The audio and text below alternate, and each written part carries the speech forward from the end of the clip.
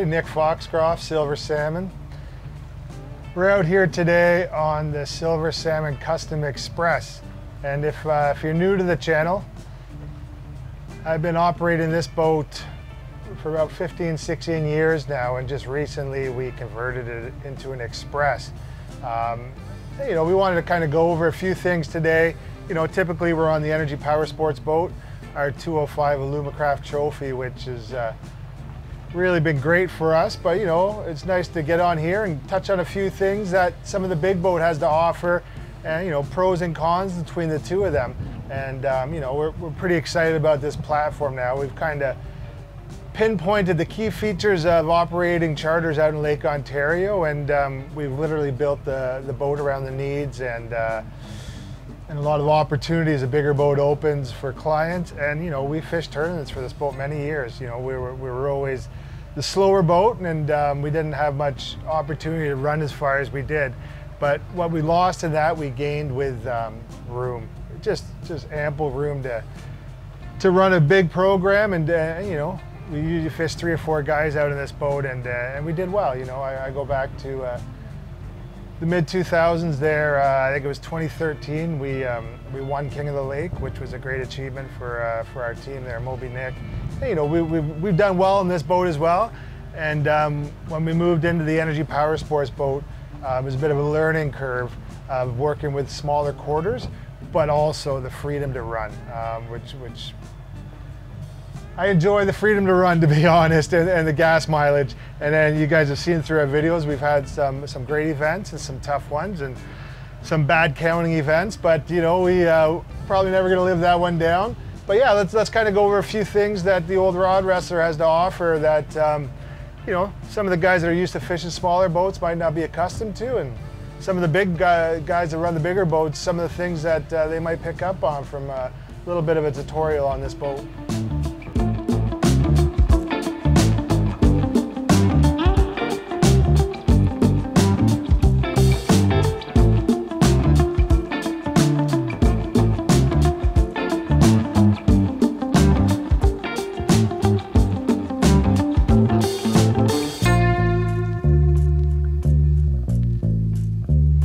So I've been fishing on the rod wrestler, geez, most of my chartering career, and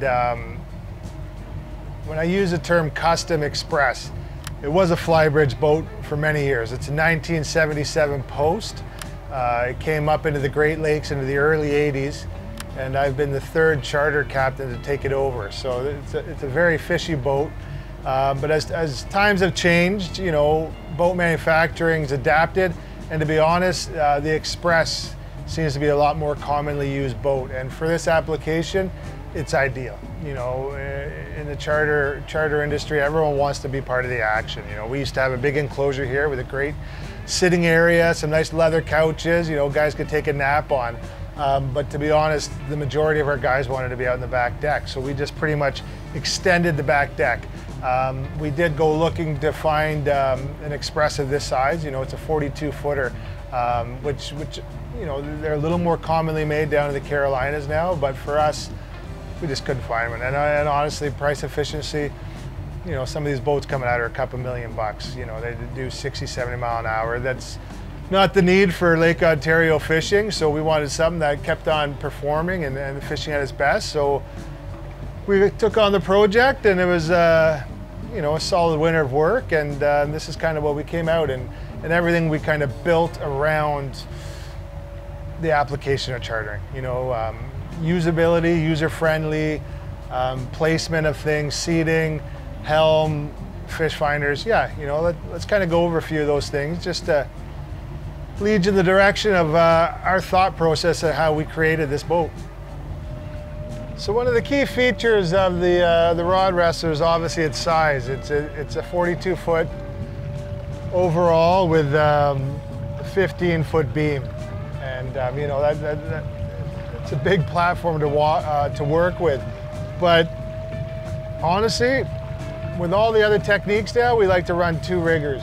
And you know, I did have my day where we kind of filled up this back transom. We had 4 riggers going, and this is kind of going to tie back to our charter days. I love a landing platform. You guys have seen on our On the energy boat, we kind of spread rods out. You know, if everyone on the boat's pretty advanced and knows what they're doing, it's not overly a big deal. But with chartering, you're often having guys that are possibly on their first time ever fishing. So you want to kind of remove all the negative opportunities with downrigger cables and stuff for lines to get tangled up or even break you off. And so 2 riggers, honestly, with all the other dipsies, lead cores we run, I believe we can pinpoint those deeper fish, but we also like to keep that wide open platform for netting, as you know, you never want to lose clients' fish of a lifetime due to some little hiccup into a rigger cable or whatnot. So size helps in this circumstance.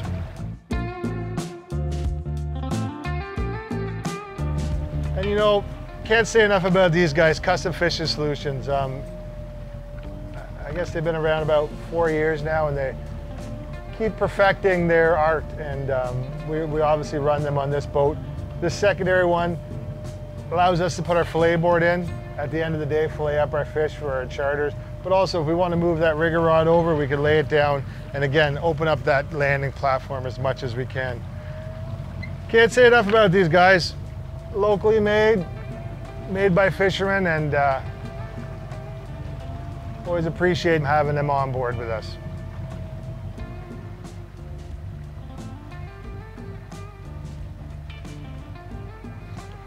So with lead cores being such a big part of our program, you know, we often run 3 aside. It's great to utilize the framework of your hard tops. These are the clamp-on ones. Taco Metals provided these ones for us. I mean, nothing better than getting your rods up out of the way. Not something you need to watch all day. Fires, lines peeling, nice, quick, accessible, pull them out and head at them. That was kind of one of the key parts when we redid this boat, was enough rod holders. And to be honest, I don't know if there's ever enough rod holders, but just utilizing the whole structure and the framework of the boat to make it perform at its fullest. And again, keeps it tidy. All these rods up out of the way until you need them. You know, it's a perfect system.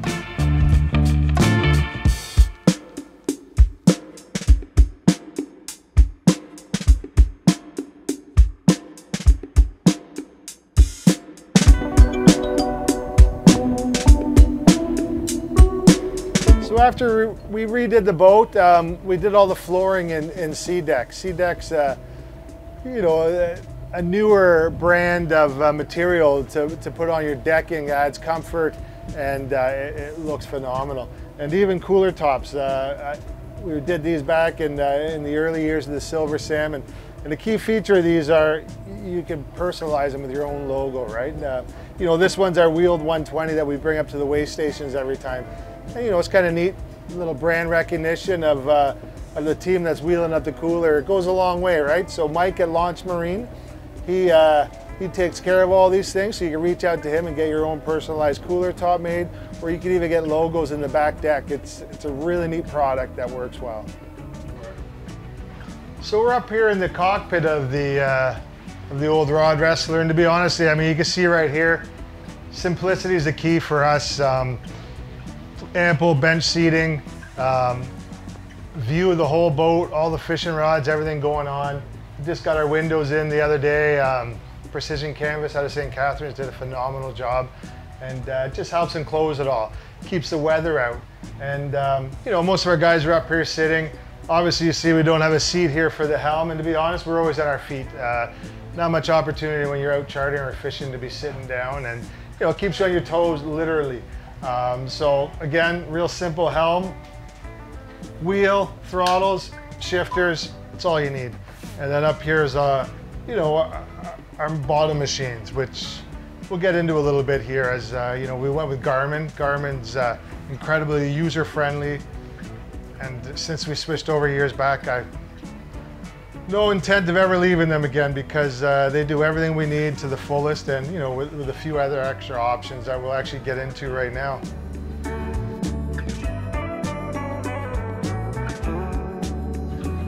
So up here at the helm, we're running 2 Garmin 12-inch screens, and the reason we run the 2, we always like to have our GPS on and the bottom machine, but you know, you can also split screen them. You know, I know a couple of my guys like to run the Panoptics live view that a lot of you guys are familiar with and maybe looking to get a bit educated on, and we'll touch on that in a bit. But for our bottom machine, key feature I like that's getting a little more common now with a lot of the bottom machines is coloring of the contour lines. For us, especially if we're trying to work a 50, 60 foot range, we've got a green bar there that just follows that depth range, keeps us right in there, you know. It doesn't have to back and forth out of the helm and stuff. We're using our autopilot, you know, just a few little quick turns, you can keep in those depths, which I find if they're producing, I want to stay right in them. You know, I don't want to venture too far out of them. Bottom machine, one of the neat features that allows, a bigger boat allows, is where you're running your transducer. You know, just like on our energy power sports boat, the transducer's off the transom, like many smaller boats are. But what we've done with this boat being 42 feet, we've put our transducer, which is just a through haul unit, up towards the front. So I guess we got about, from the bow to the transducer is about 12 feet, so that gives us another 30 until the transom.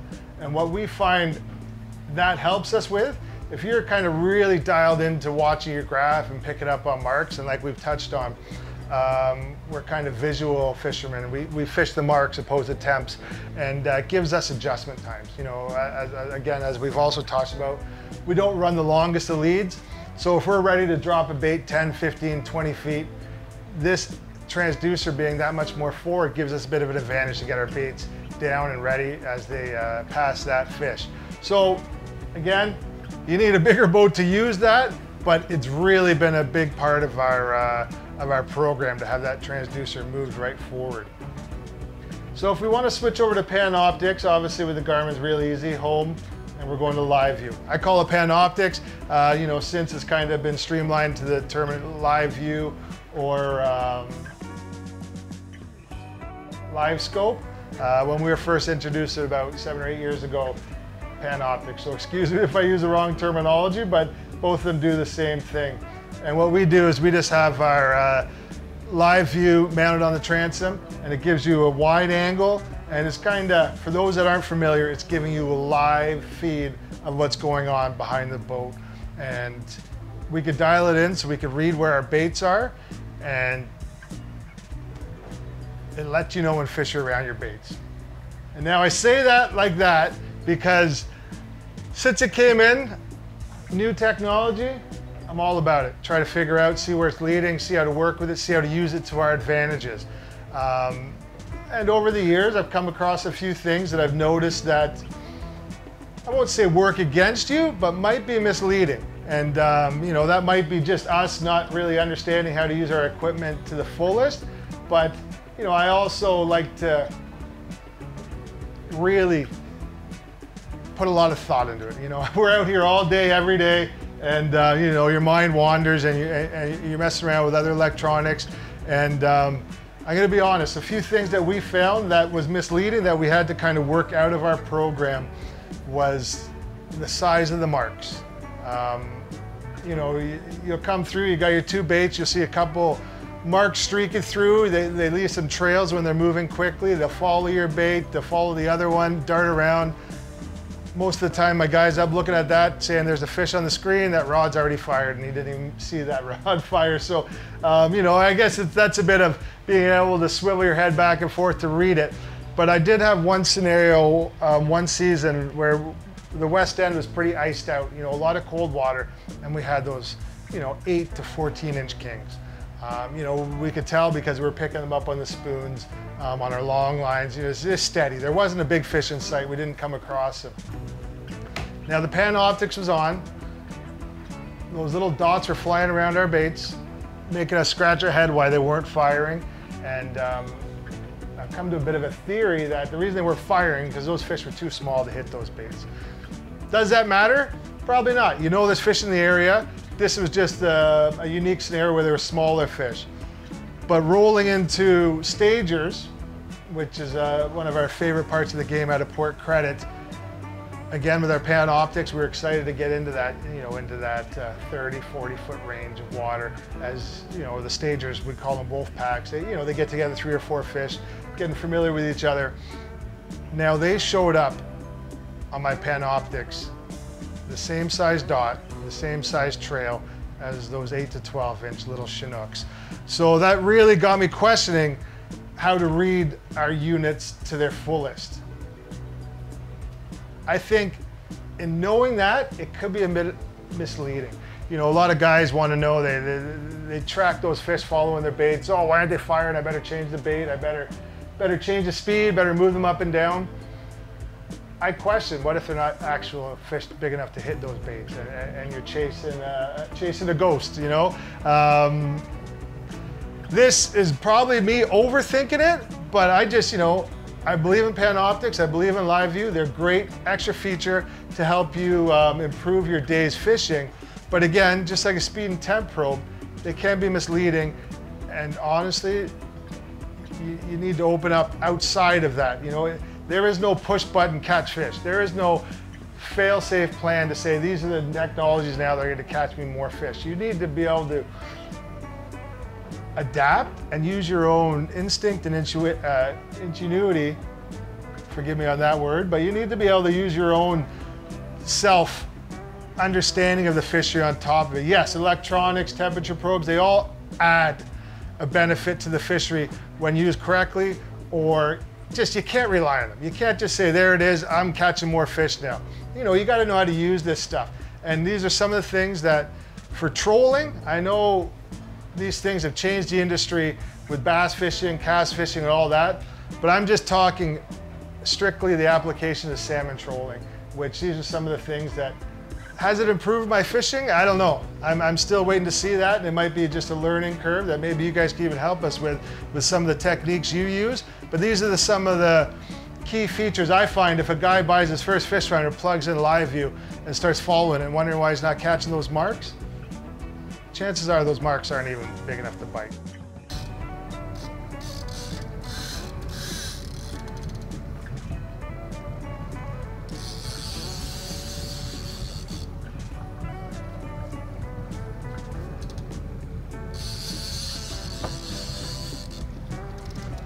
Vince has come a long way. He's got the walk back done and he's taking full advantage of the big platform here. 12 feet astride he's getting. Sounds like he's got a pretty good fish. Just the two of us out today, so we'll see how it goes, but 7 color. We pulled our high rigger and put a 7 color down, and lo and behold, it's our first fish of the afternoon.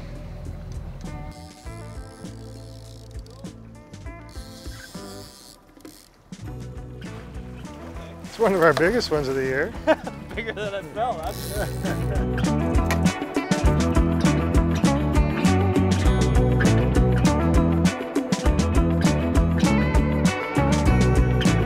So an interesting technique that we do here with our leading post is we don't actually bring the fish directly on board.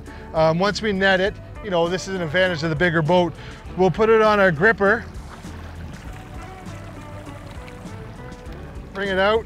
You know, you guys can get a photo with it or whatnot, but this one we're releasing. So what we'll do, we got about a 20 foot, sorry, I won't say 20, probably about 12 foot long leader there. And now the water's warming up. This is a technique that we like to use just to give those fish an opportunity to revive. You know, the fish is just lightly gripped in the lips. Gives them an opportunity to catch their breath. You know, these guys just fought for their life. Water's 65 degrees. This just gives them a little more time just to relieve their stresses and catch their breath, for say.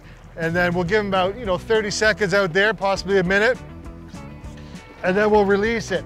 And over the years, I know a lot of you guys use this technique, and that's what we put out these repellent grippers for, the early bird. And we still have more, so you guys reach out, or they're still at some of the tackle stores.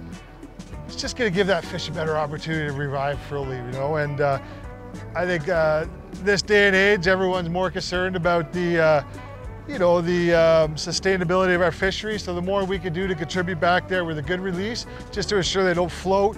You guys have all seen it, the seagulls come in on them. This here, I don't know if Vince can get a shot of it. This fish is already swimming with us down below. He's ready for the release. 2 ways to go about it. You can torpedo them down, but I find after the revive, it's just a matter of release, and it's gone. Repellent grippers, honestly, they're plastic, which I don't mind because they float. You're never gonna lose them. You know, they have the bogas.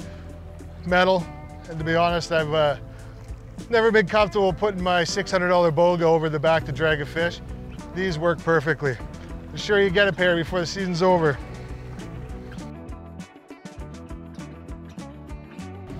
Well, it was definitely a nice afternoon to get back out on the old girl, and yeah, still fishes as good as always. But to be honest, pretty excited to get back out in that Alumacraft for the Summer King of Kings. That's one of our favorite events. We'll see you guys then.